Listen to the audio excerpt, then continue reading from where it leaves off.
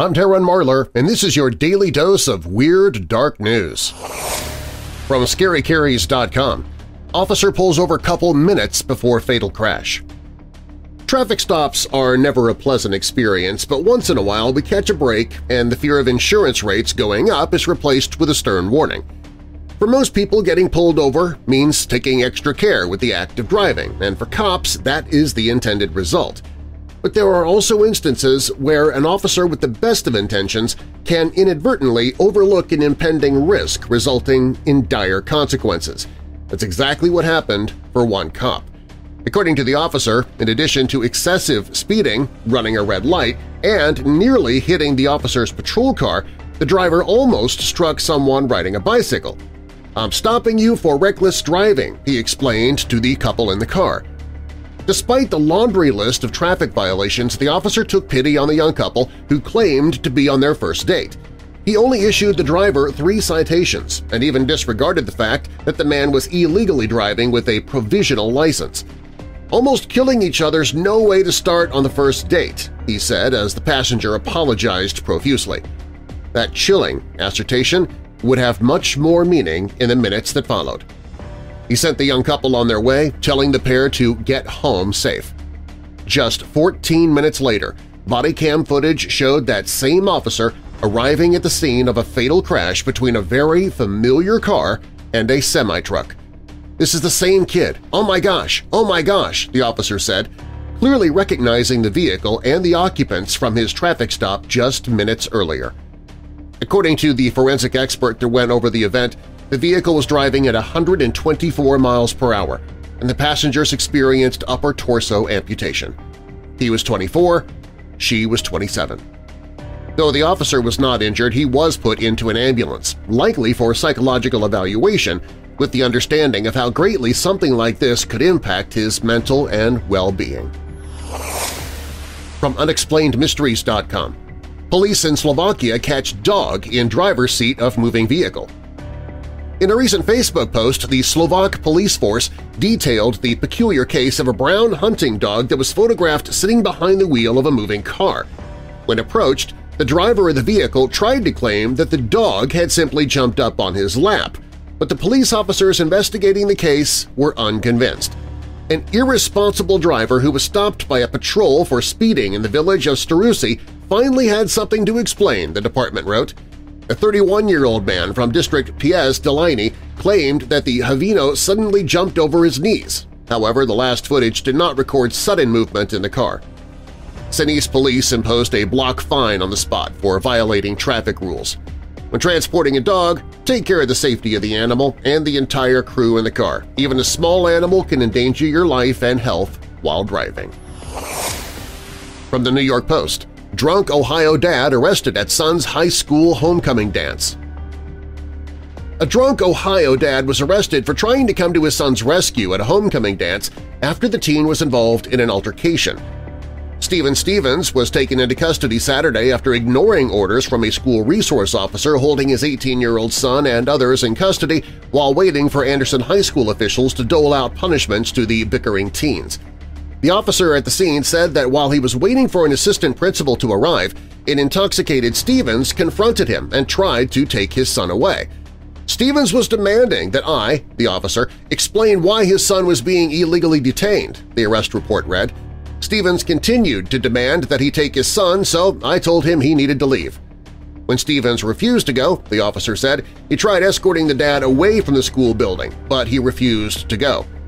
The officer noted that Stevens' breath smelled of alcohol and that his speech was slurred. The cop then wrestled Stevens to the floor and arrested him at the school, according to the criminal complaint. Principal Kyle Fender said in a letter to parents that the arrest took place near a group of students waiting to be picked up from the dance. No staff members were involved in the incident as it was handled by the Hamilton County Sheriff's Office, which provided the building its school resource officers. Due to the nature of the incident, we are limiting how much information we can share, Fender wrote. The top priority at Anderson High School is to provide a safe and secure environment for everyone. Stevens was booked at the Hamilton County Jail and charged with resisting arrest, criminal trespass, and disorderly conduct. A representative for Stevens could not be immediately reached for comment. Normally it's the high schoolers at homecoming that are spiking the punch. Apparently now the designated drivers are doing so. Your daily dose of weird dark news continues in just a moment. From ScaryCarries.com, missing mother of 6 is found dead and wrapped in carpet days after vanishing when she went for a date. A missing mother of 6 was found dead and wrapped in a carpet days after she allegedly vanished on a date with a mystery man in Oklahoma. Michaela Faye Meave Byers, 30, was last seen on September 15th getting into a white Chevrolet pickup truck with tinted windows, driven by a man who she was possibly going on a date with. 5 days later, police confirmed that Meave Byers had been found dead a few miles from her home in Macomb. The circumstances of her death are still coming to light. Meave Byers was determined to have left her home with the man at around 5:30 p.m. on a Friday on her own accord. He said the man was white and had a bald head with a dark beard but had not yet been identified. She was not seen after that, so investigators with drones and search dogs scoured the area. It was her cousin who discovered her body on September 20th, wrapped in a waterlogged old piece of carpet in an almost 4-foot drainage culvert in a creek running under a road. Mr. Dinwiddie said Miss Meave Byers' family was at the scene where they discovered her body. There was no suspected injuries to her body that authorities could determine without an autopsy. The body was confirmed to be Meave Byers by medical examiners. Mr. Dinwiddie said the investigation is still ongoing. They're waiting for the medical examiner's office to certify her cause of death. The office also had people that they're interviewing but have no confirmed suspects yet.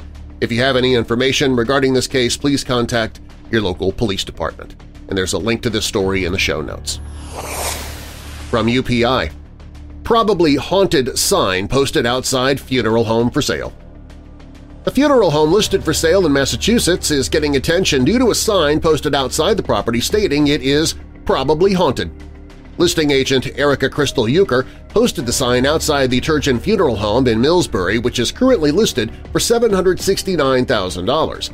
It's been standing for many years and certainly has some history to go with it, Euchre told a local TV station.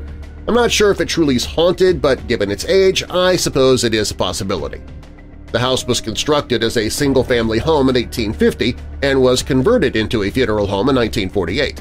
The listing states the property could easily be converted back into a single-family home. The building, which features 3 bedrooms and 5 bathrooms, has been owned by the same family since the 1940s. Although if you move in, it might already be crowded. From the Daily Voice, DoorDash driver gets dunked in Middleton after finding a hole in Mass GPS system. A DoorDash driver on a Dunkin' Donuts run in Essex County crashed into a body of water because their GPS gave them bad directions, they told the police.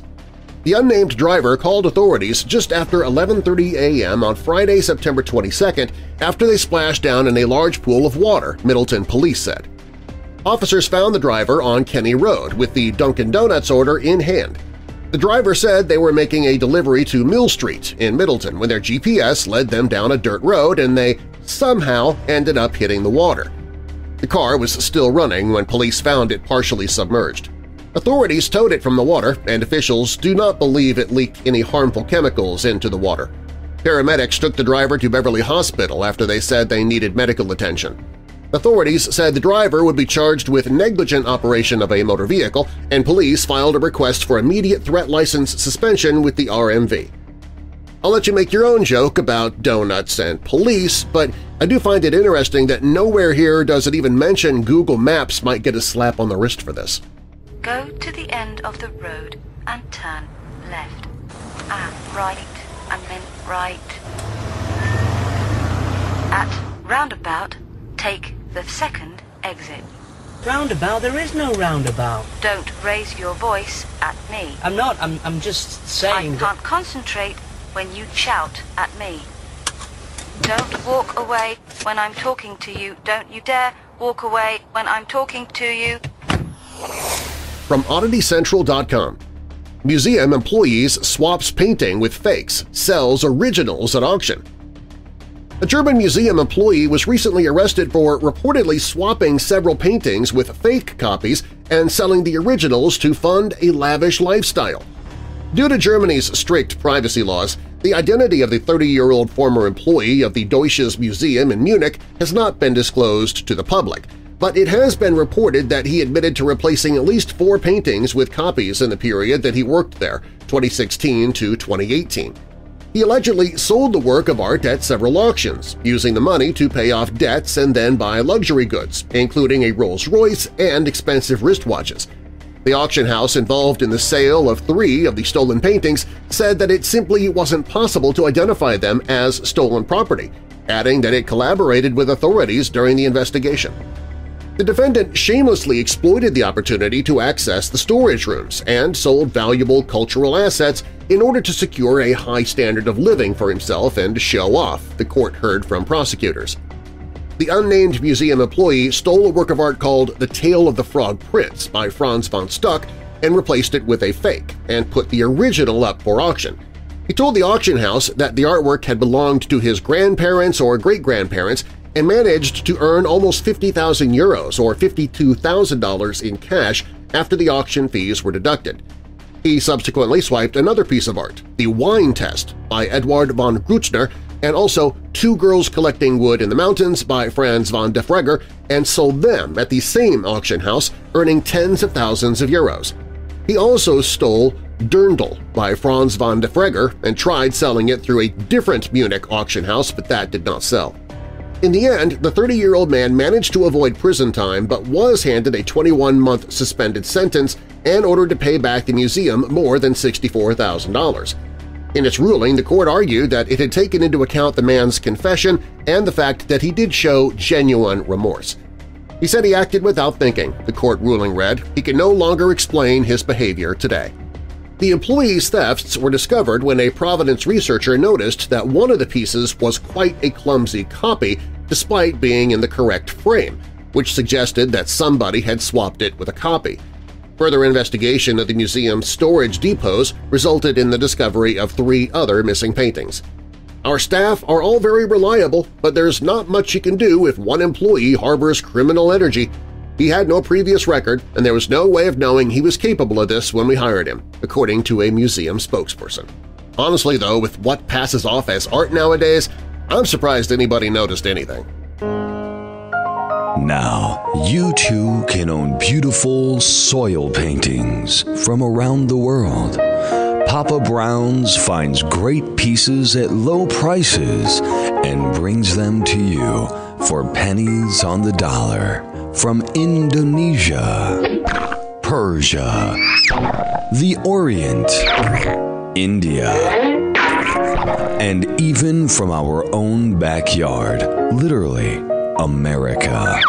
Papa Brown's soil paintings, not just for the stinking rich anymore. More of your daily dose of Weird Dark News is coming up. From the Smoking Gun, drug dealer calls cops to report a theft. When working in the field of illegal drug sales, it's never a good idea to contact police to complain that a customer robbed you. Cops say that Eric Thomas, 33, called police in reference to a theft Friday in Largo, a city in the Tampa Bay, Florida area. Upon being contacted by officers, Thomas stated that he was selling marijuana and somebody stole $10 from him while attempting to sell it. While reporting the theft, Thomas had 11 baggies of pot in his hands, according to the arrest affidavit. In the free state of Florida, it remains illegal to possess marijuana with the intent to sell it. Thomas made spontaneous statements about getting robbed while attempting to sell the marijuana, said Officer Ricardo Morales, who noted that Thomas was holding more than 40 grams of pot when collared. During a post-arrest search of Thomas, cops reportedly found 2 baggies containing cocaine in his wallet as well. Thomas was charged with a pair of drug felonies and booked into the county jail, where he remains locked up in lieu of $7,000 bond. In the past year, Thomas has been convicted of marijuana, cocaine, and battery counts. In a pending case, Thomas has been accused of possessing 7 Ziploc baggies of marijuana. The pot was discovered when Thomas emptied his pockets into a clear plastic tray at a court security checkpoint. Thomas, who reportedly admitted the pot was meant for sale, was at the Pinellas County Justice Center last month to see the clerk of courts. And now he might get to see the clerk of jail cells. This is your brain on drugs, people. And now with the station editorial, here's Connie Souveter, friend of the general manager. Okay, so I'm Connie Souveter, and today I'd like to talk about drugs in school. I'm opposed to them, and I'm sure I'm not the only one. Drugs in school are bad. They don't belong there, and if we're not careful, someone could get hurt. Let's just get rid of drugs in school. Johnny Cash understood this when he said, "Because you're mine, I walk the line." So let's just stop this drugs in school nonsense. That's my opinion. I'm sorry about all the yelling, but somebody had to step forward and say this. Take care. Find links to all the stories I've covered in this episode in the show notes, and find more strange, disturbing, and sometimes humorous news in the Weird News and blog at WeirdDarkness.com.